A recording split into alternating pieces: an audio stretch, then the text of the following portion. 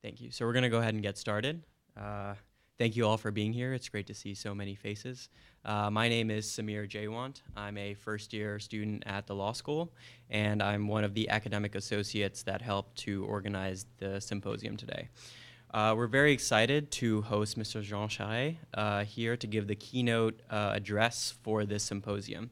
Mr. Charest will speak for about 15 to 20 minutes, and then that will be followed by a Q&A session with the audience.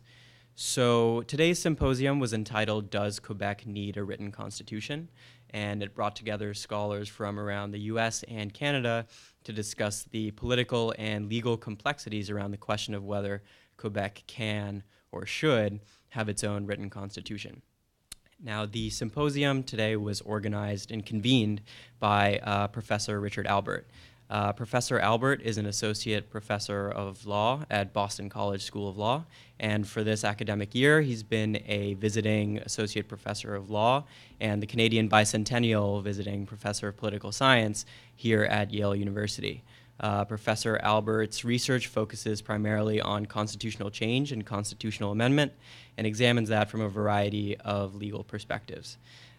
He's written extensively about Canadian law and Canadian constitutional law, and a native Canadian and Yale Law School alum, Professor Albert clerked for the Chief Justice of Canada, Beverly McLaughlin, before beginning his career in academia. And so I would just say that this whole symposium was his brainchild and would not have come together were it not for him. So I'm thrilled to introduce Professor Richard Albert.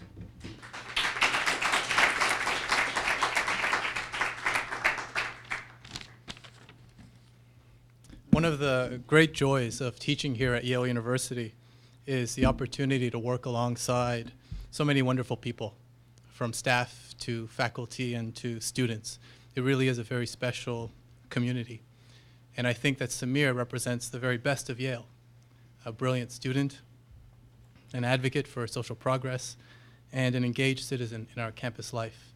And I have to say that I'm humbled as his professor, because in his presence, I'm often reminded of how little I know and how much I still have yet to learn. So thank you, Samir, for that introduction.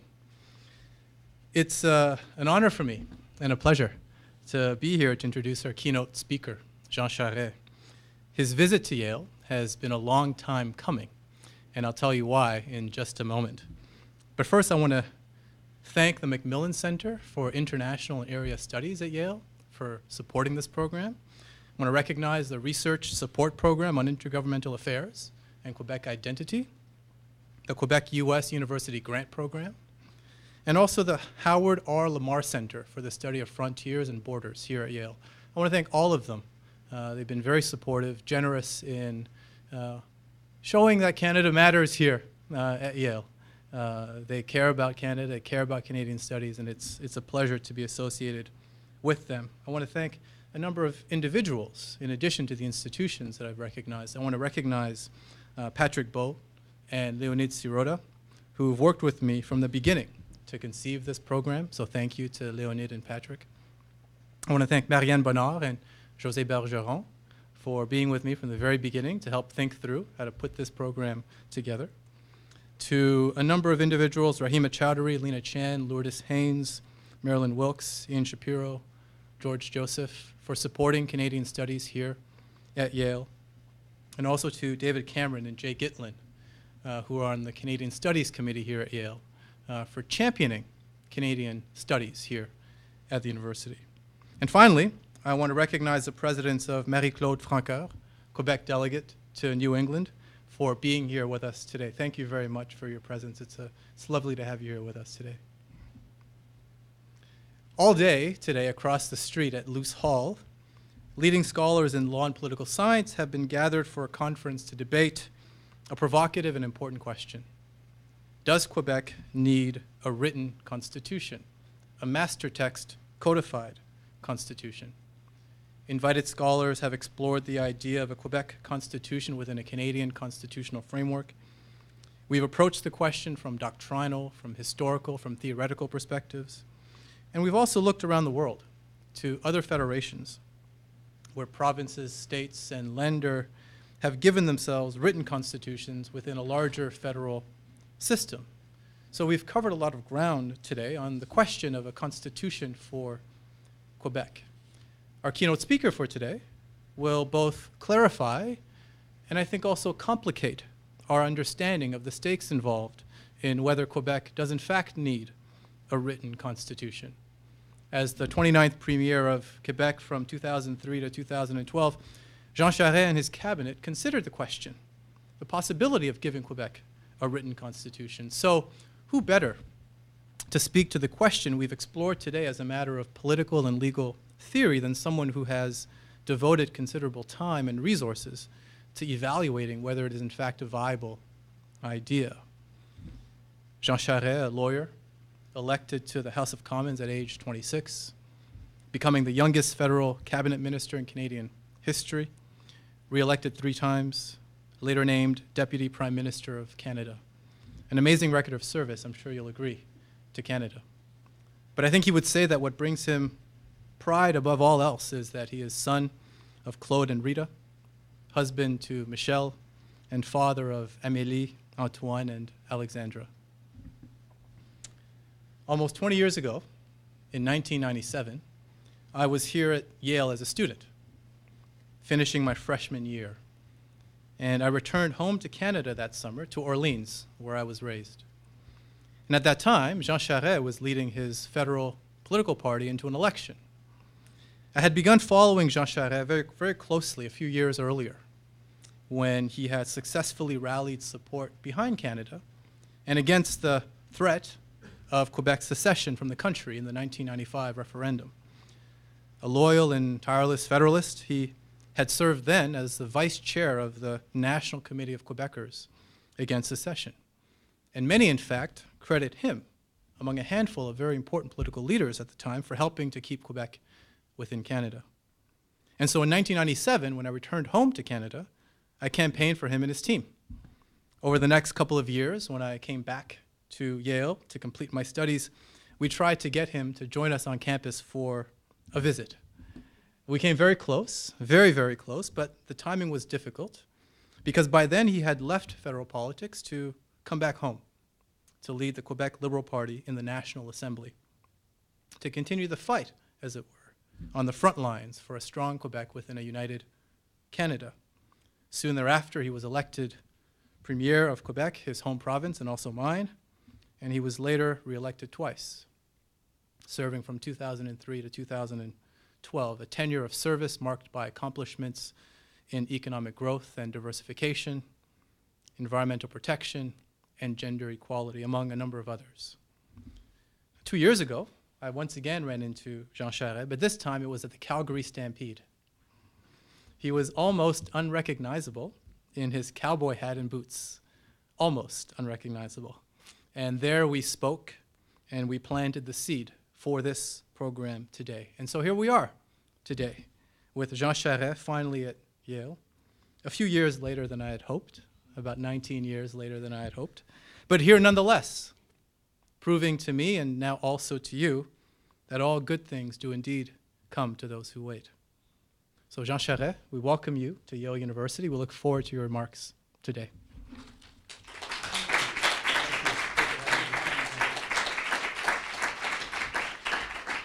Thank you, Richard. That was a very kind introduction, and the Calgary Stampede part in particular, for those of us who know about Alberta and the West. I do want to acknowledge the presence of Marie-Claude Francaire, who I had the pleasure of working with for a number of years in my government, and was delighted when she accepted the position of Délégué Général du Québec in Boston, and had a short period of time off and then returned to this job. So thank you very much for being with us. And Ted Morton also, who had the pleasure of working with. Ted mentioned in his presentation a little earlier across the street that he had worked very closely with Raymond Bachand, which I remember very well, and about the relationship between Alberta and Quebec that we can talk about today, which I think is a very important part of what makes up the dynamic in the Canadian Federation. So. And before I start my remarks today, I want to thank 2 people who have helped me prepare them because there is always a lot of work to do. There's François Corbeil, who's with me today, who's an articling, I shouldn't say student with me. He's doing a master's degree at Sherbrooke University in international law and politics and has been working with me. He's also a lawyer. And so he's done a lot of work in preparing notes for today, as my son Antoine, that you mentioned a little earlier, who did a master's at LSC and is very interested in political philosophy and is now doing a doctorate at the University of Montreal and very interested in the issues in relation to identity and the work of Charles Taylor. And to share an anecdote about Antoine, he was very active in the Youth Commission of the Liberal Party of Quebec. So those of you who are familiar with Quebec politics will know it's a very, very dynamic youth group. And a lot of the leaders who are in the Assembly come up through that Youth Commission.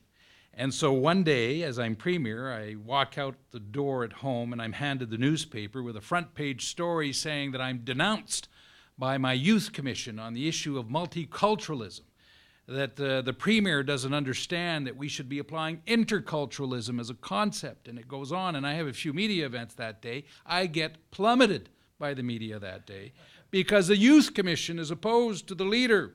And so I return home that night at dinner. My son is there, and I'm frustrated. I say to him, "Did you see what your group did today? Did you see the paper?" He said, "Yes, I did. I wrote the paper." He was the author of this, and he told me, he said, you never understood this issue anyway. And I was, so it does give you a sense of the discussions we have at home. I accepted your invitation in part because not only was it something that I wanted to do 19 years later, but also the context is an interesting context where there's not a lot of discussion about constitutional issues today in Quebec or in Canada, and there's a reason for that. There's a context around that.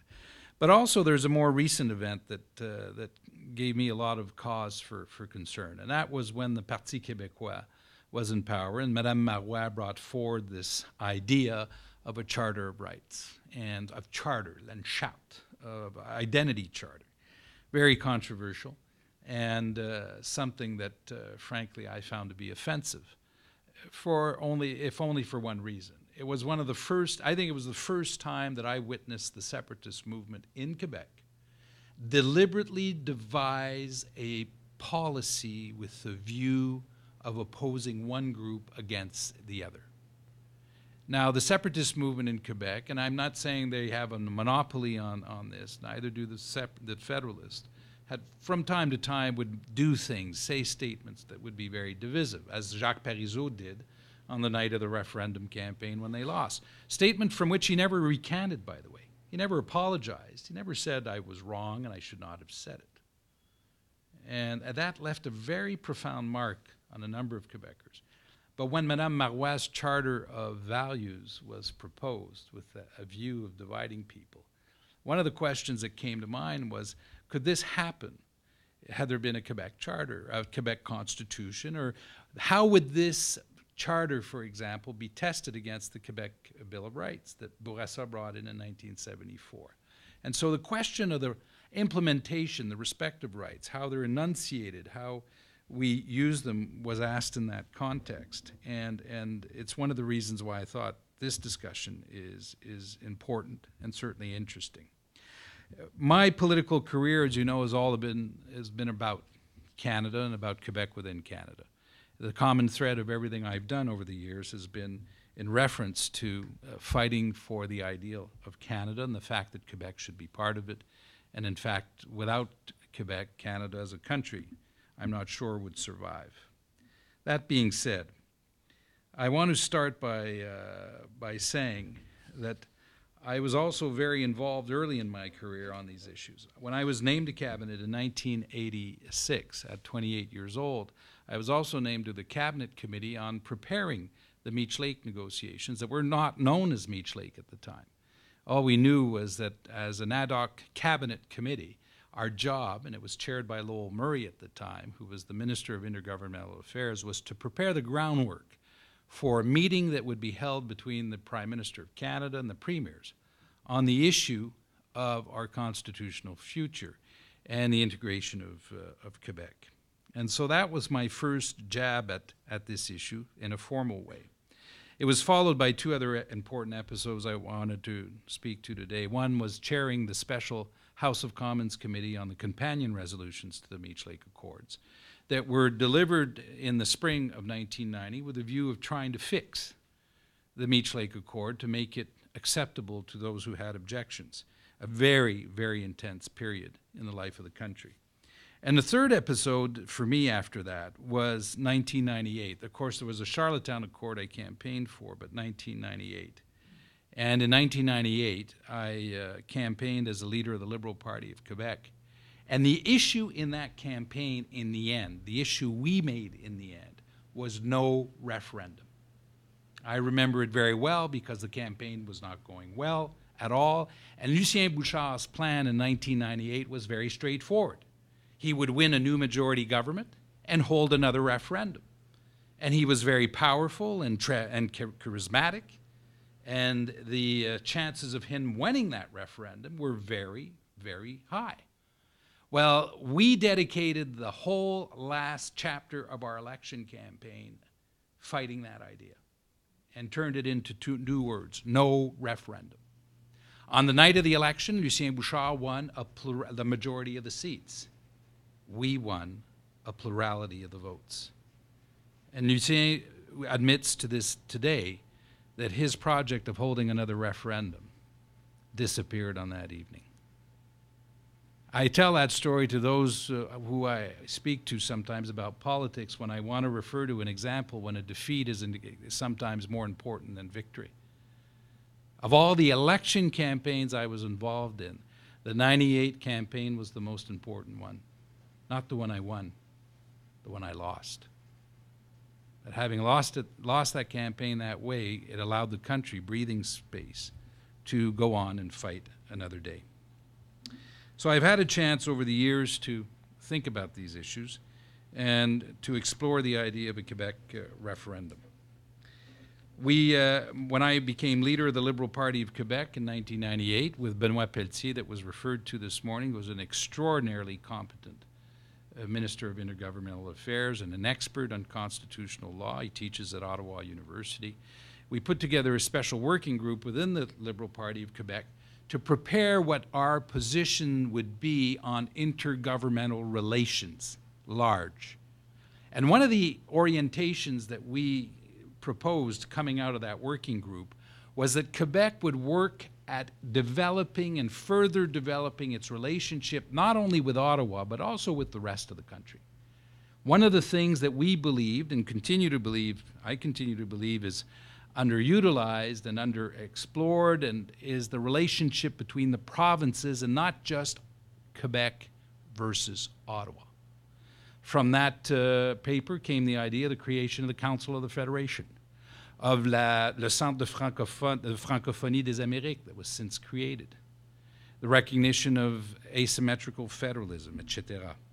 And so in that particular paper, and that committee, chaired by Benoit Pelletier, were born these ideas. I want to return to the period of Meech Lake, though, and one of the great lessons of Meech Lake itself. And there are a few things that emerged from that episode that I thought were worth returning to. One of them is an important misunderstanding that emerged from the goal of Meech Lake. The goal from the perspective of the federal government and the government of Quebec was to complete the repatriation of our Constitution by allowing Quebec to sign it. Not to bring more fundamental changes to the Constitution of Canada, not a redistribution of power, but rather to complete the process that had not been completed in 1982.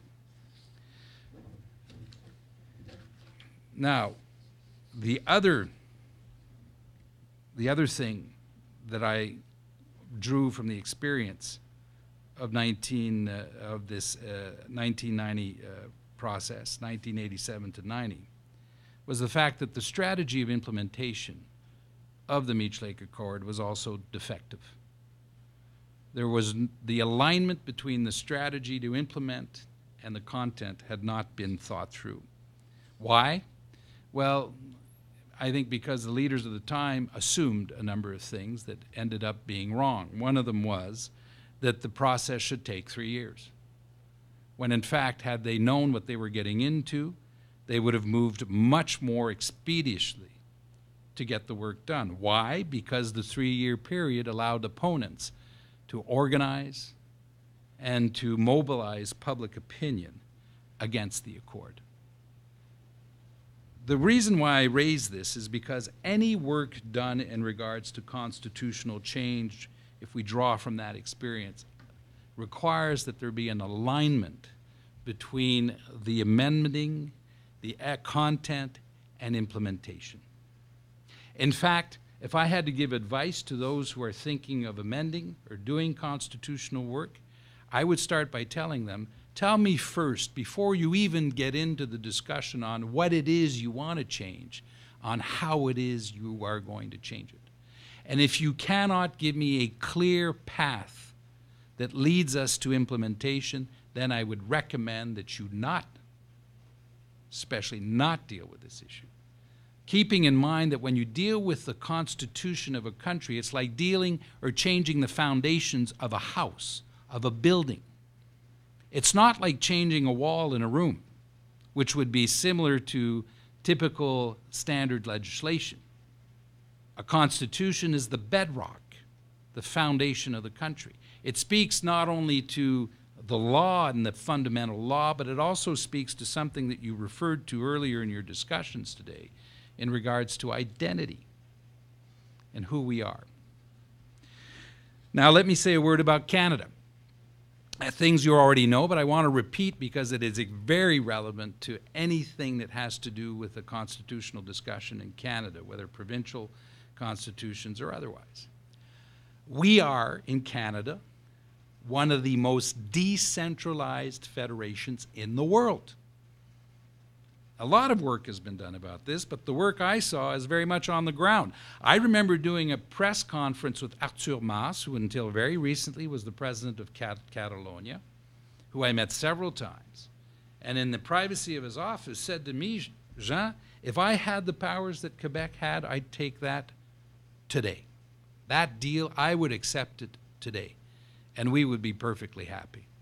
And I thought to myself, that's great. He says that to me in the privacy of his office, and then we held a press conference, and he repeated the same thing publicly. If you go to Scotland, for example, and look at the devolution of powers that the Blair government gave to the government of Scotland, there is no comparison in regards to the powers that we have in Quebec. If you go to Australia, for example, same thing in terms of fiscal power in particular. And the United States, I would venture to say. The Canadian provinces have much more power than any other federation I know, except probably Belgium, whose system of federal government no one understands anyway.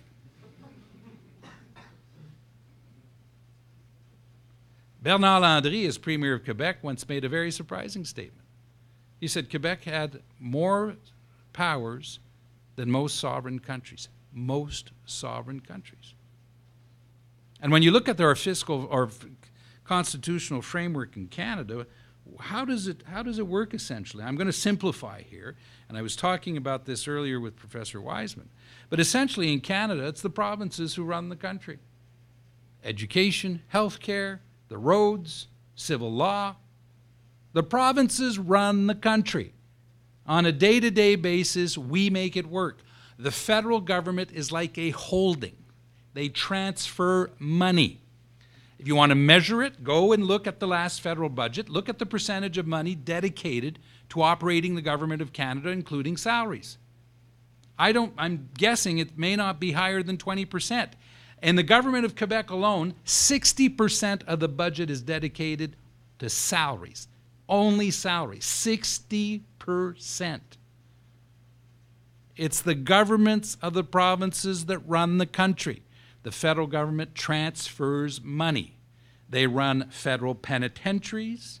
They are responsible for First Nations, for which we all agree they're doing a fantastic job. They are in charge of part of foreign policy, but not exclusively. Marie-Claude is evidence of that. The Bank of Canada, But what the federal government has in particular, the real power it has that's significant, is spending power, money. That's, at the end of the day, whether it's the power of reserve or at the end of the day, where the government of Canada is significant is in its ability to raise taxes and spend money and to tie conditions to what they do. Canada also is a country that is founded by the French, the English, and First Nations. Multi-ethnic, multinationalist, however you want to call it, as a federation that also distinguishes who we are. And the vast territory that we occupy and the fact that we have a small population base is relevant to who we are also. So you have to take our constitutional discussions in that context. One of the things I wanted to also speak to, and it was raised in the part of the discussions I witnessed, is that context is everything in this discussion. Of course it is. Yes, the word constitution doesn't resonate or mean the same thing in one environment than it does in another. And in Canada, it is not transactional. If Daniel Turp rises in the National Assembly of Quebec and proposes a constitution for Quebec, there is no doubt in anyone's mind that for him, this is the antechamber of separating Quebec from Canada. And they will even say to the Federalists, as they've said, well, you know, this is done within the Canadian framework. What are you worried about? But what they are really trying to accomplish from our perspective is create forward momentum that allows them to advance the discussion. And I'll give you an idea of how it connects to process. In 2016, is there anyone who thinks that Quebec could adopt a constitution and not hold a referendum?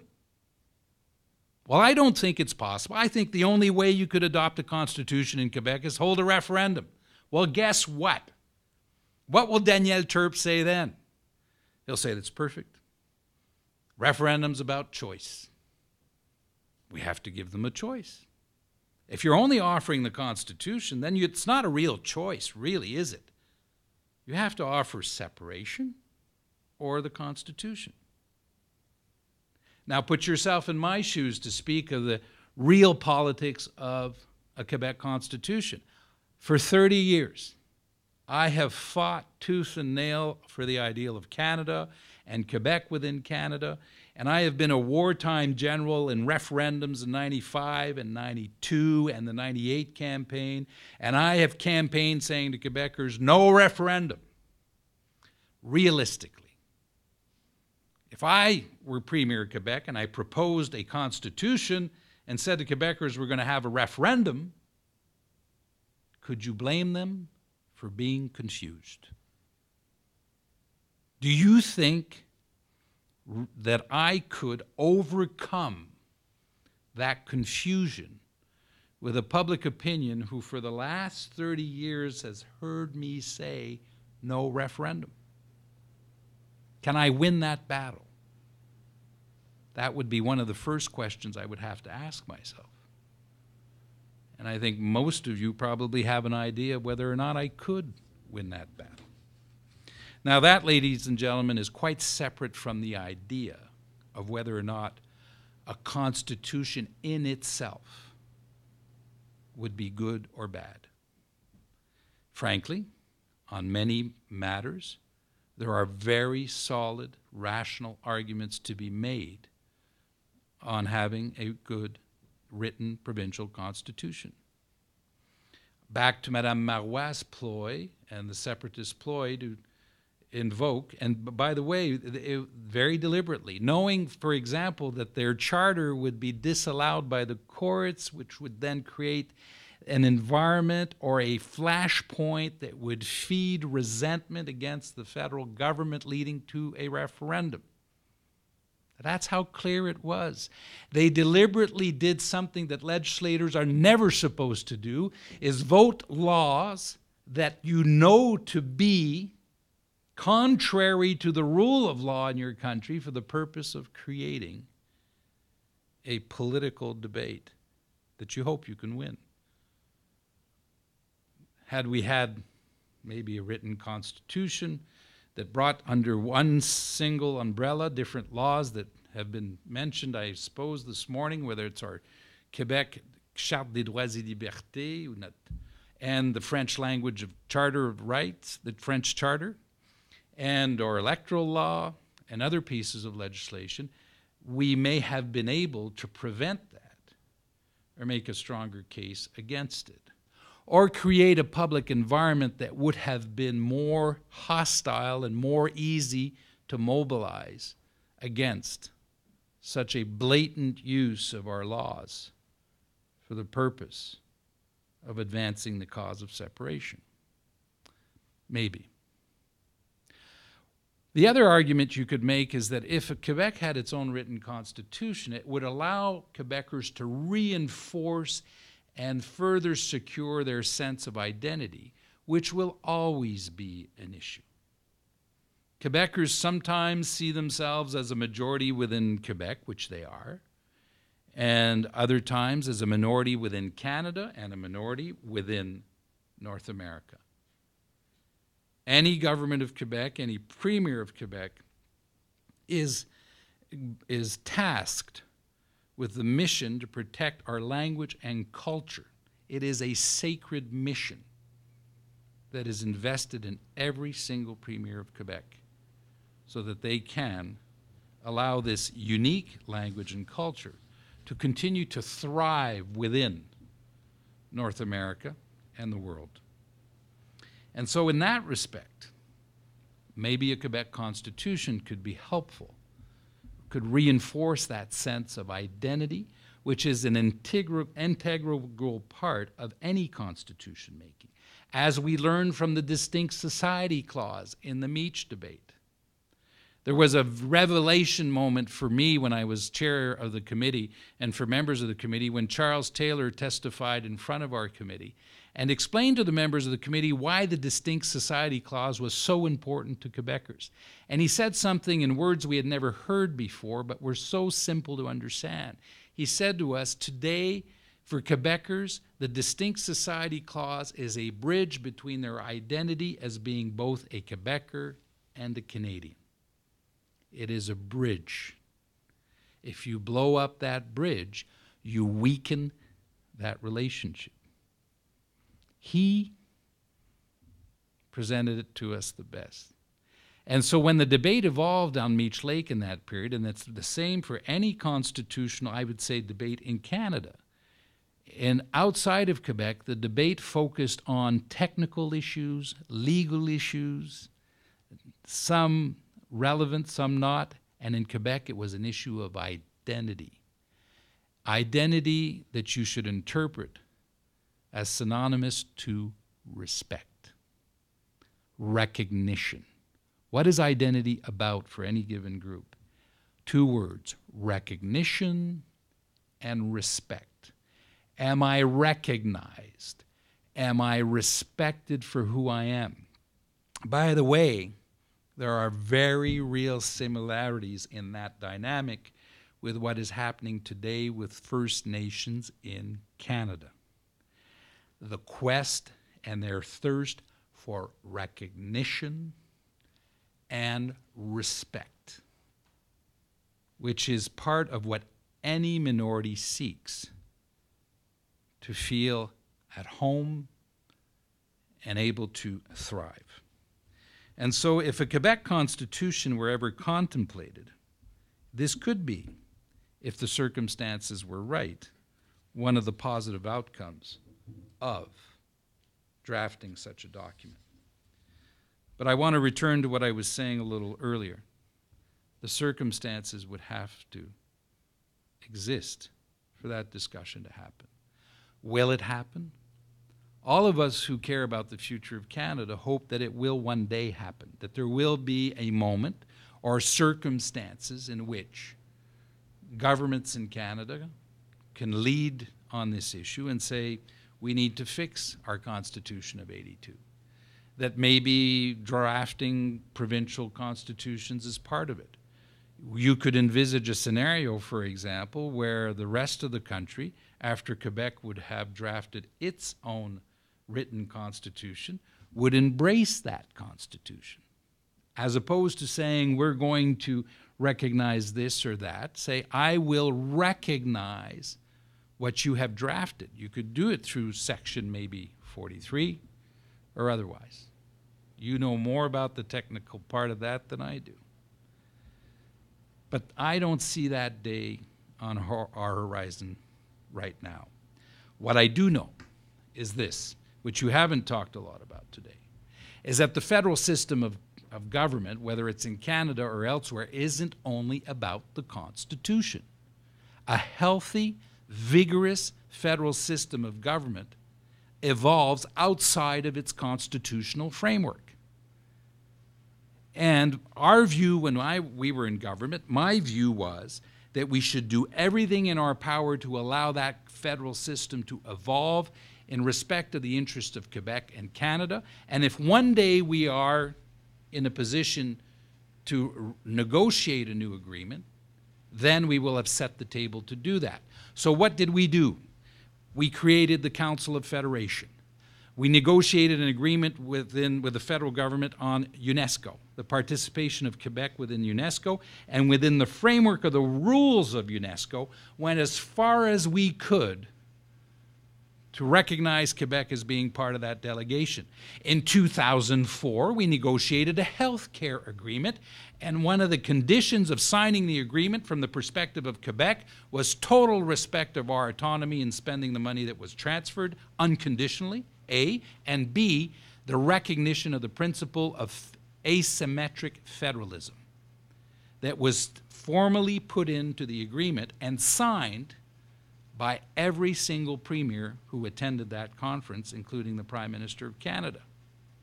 During our mandate, the federal government of Canada recognized through a motion in the House of Commons that Quebec was a nation within Canada.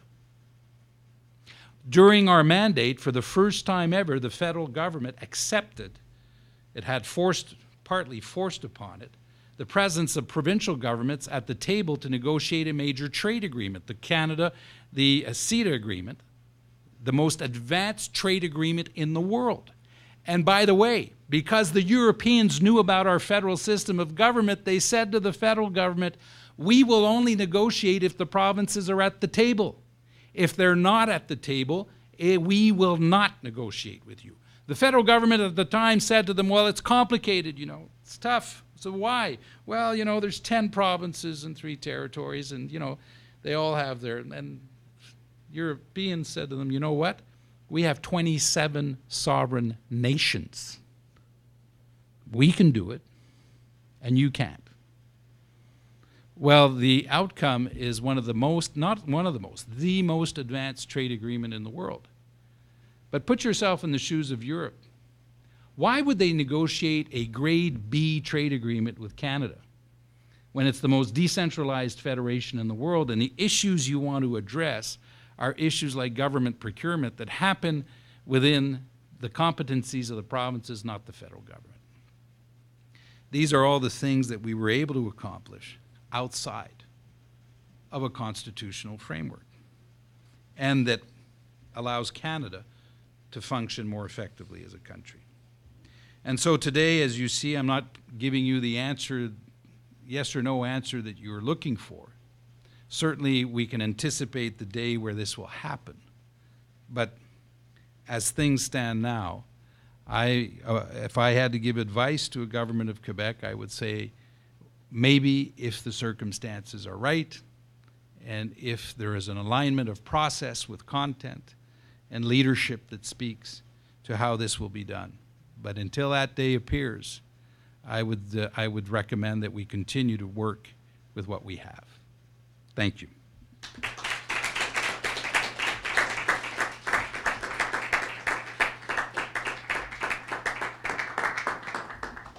So now we'll start the Q&A portion. Just raise your hand and I'll come and give you the mic. Don't be shy.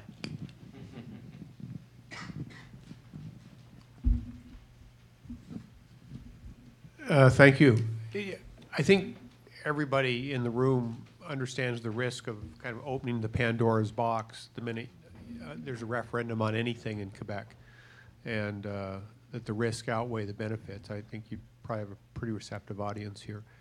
But you heard the kind of the modest mini package I talked about in the last panel this afternoon.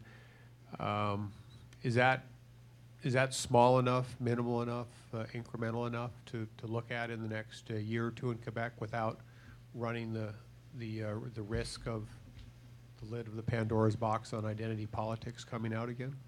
And Ted, if I were Alberta, I would prepare a scenario. And if I were the Premier of Alberta, I would say to my officials, prepare scenarios that would allow us to defend our interest within the Canadian framework, which isn't contrary to Canada's interest, and that would allow us to advance. I do like, there's different approaches possible. There can be a minimalist approach that is not led by Quebec, but led by someone outside of Quebec, because after Meech Lake, people concluded that if it were again a Quebec-led initiative, that would contaminate the process. And maybe if it came elsewhere. I'm guessing, I can only guess, you know what, I think it'll probably, if we have another round, it'll probably happen by accident, partly by accident. Something will break, a ruling will happen, and something will force the hand of those who are involved. Senate reform could have been that. An interesting, these issues with the leaders are interesting, by the way. I'll share an anecdote with you. I met with Stephen Harper several times when he was Prime Minister on Senate reform. We talked about it. And I'm not delivering any great secret here. I said to the Prime Minister several times, I don't know why you keep talking about Senate reform. You are proposing things that are not going to happen.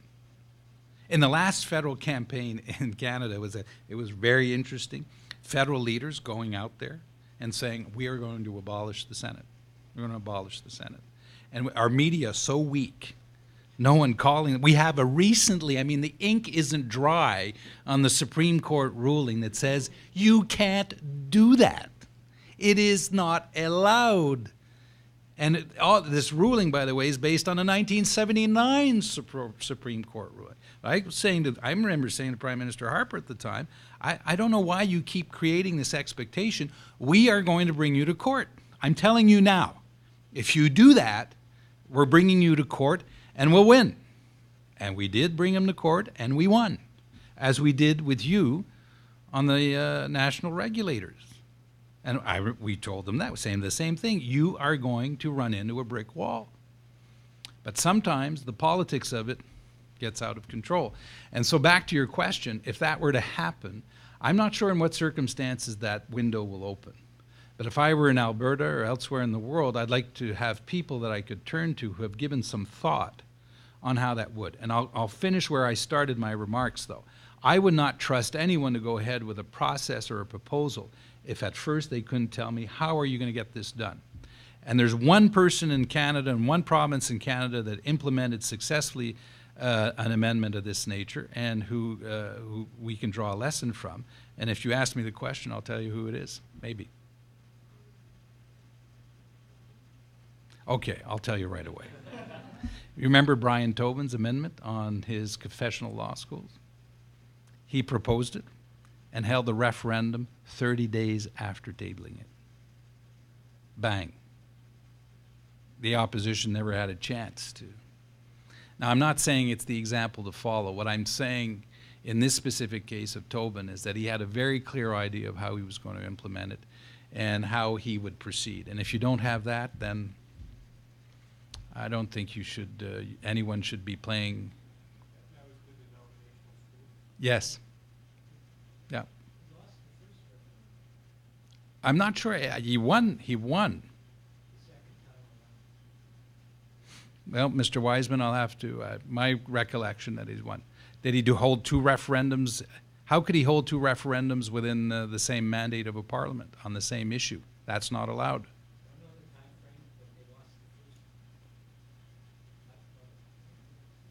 Okay. Maybe someone knows the answer to that question here. You talked about the Scottish referendum. Canadians were widely consulted on that.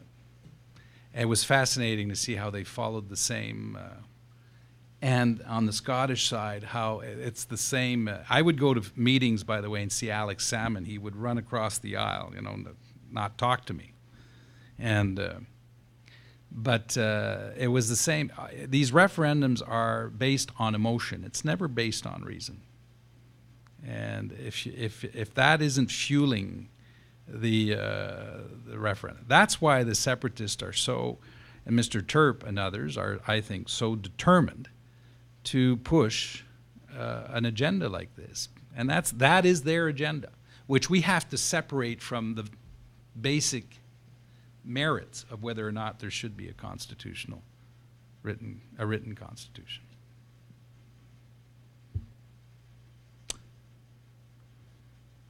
Well, thank you. Are there any other questions? Otherwise, you've had a long day. Thank you very, very much, and we hope to see you in Quebec. I'll finish with one small anecdote on the nation and how it happened. Mr. Harper came to Quebec on the 24th of June 2006, hold a cabinet meeting. He'd just been elected, thought this was a great idea. And André Boisclair was the leader of the Parti Québécois at the time. And he challenged Mr. Harper. He said to him, since you're in Quebec City and you want to be, why don't you recognize Quebec as a nation? Do it now. I met with Mr. Harper that evening, and on that evening I gave him my favorite quote of Sir John A. Macdonald. Sir John A. Macdonald wrote to a journalist of the Montreal Gazette in 1860, I think it was 1864, answering the question of why did you accept the federal pact as opposed to a more unitary system of government?